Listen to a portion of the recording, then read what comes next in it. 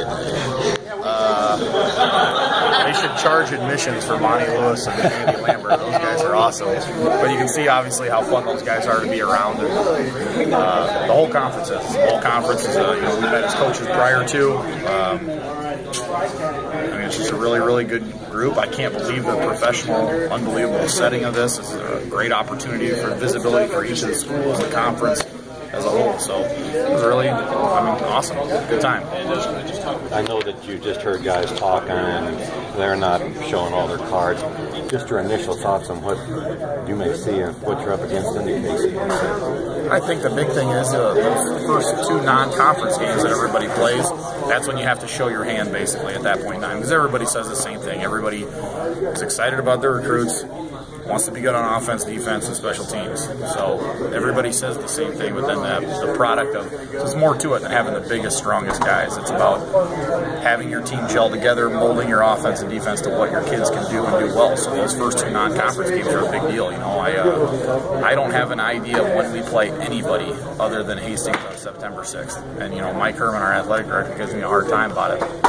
But they're the only thing I'm worried about right now, because that's the only thing we can control. So, no, I think, like I said, the league obviously is 3 teams sent to the playoffs last year, and that's a representation of what the country thinks of the league.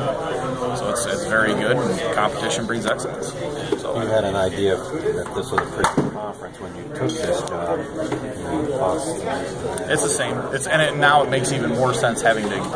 I hadn't met any of these coaches before, and now seeing how they work professionally, the kind of people they are, it's easy to see why their programs reflect that on their guys. So it's as good as advertised, and it's going to be fun. Is it a daunting thing? No, not at all. We played in the conference I played in. Came from. That's daunting. Yeah, that's a good league. So the last 3 national champs came from that league, and you can't. That's a great league. So we won't. It's just like I said. There's a big opportunity here for everyone involved in our program, and that's all I really have control over. So I want everybody to stay healthy and play well, so we get everybody's best game every week. Last question. The coaches pick you 7th, the media picks you 9th. The polls mean anything to you? No, because if you're picked 1, I would rather be picked 9 or 10 every single year, because then that means you're the underdog and it's easier to sell your kids on.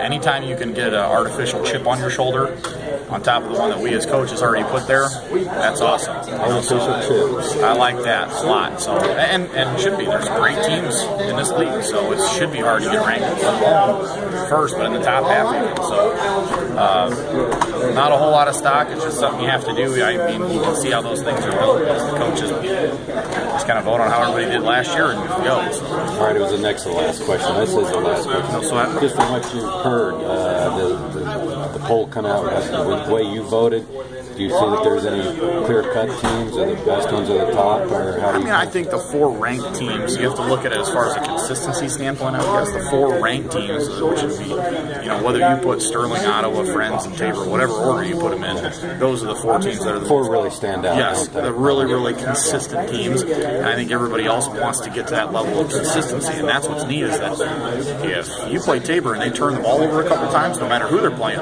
St. Mary's can jump on you, Kansas Wesleyan can get you, Bethany can jump on you, whoever it might be. So that's what's really neat about the league is that every Saturday can really, really change the outcome of the game. However, I think that's why those 4 schools get the most, respect, because of their consistency. And injuries too. Yeah, which is a credit, and depth, absolutely. So I'd say that's a credit to coaches and kids. Thanks, man. You bet. Thanks.